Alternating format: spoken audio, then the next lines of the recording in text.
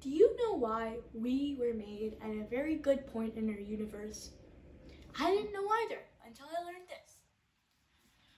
So, we were born at a perfect time to develop our civilization and expand beyond our solar system. So there's two types of civilizations. One of them is called a loud civilization. Another one is called the quiet civilization.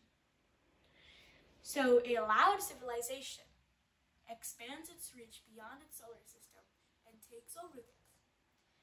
A characteristic is they harness huge amounts of energy, typically through a Dyson sphere, which is a sphere that surrounds a star, harvests all of the energy. So near infinite energy, really good travel to get from the light year to light year, super fast.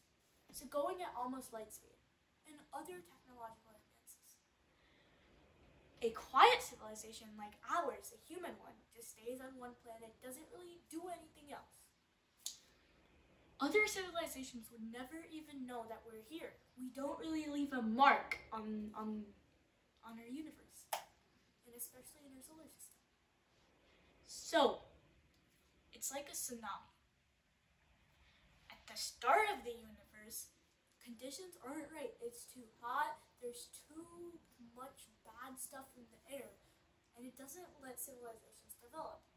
So not good at the start. And then in the middle, many civilizations, like ours. We have the sun. It takes, in 1 billion years, we'll have to leave because the sun will explode. So this is like the middle time, like a Goldilocks phase.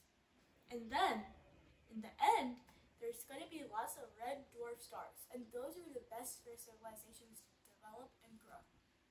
So the point is, if we don't develop and grow outside of our solar system, other civilizations will catch up to us. And they're most likely already starting to doing that. And I think all of them are real. We're not just making this up. There's probably a lot of alien civilizations outside ours. I didn't know this. Thanks for watching. Bye.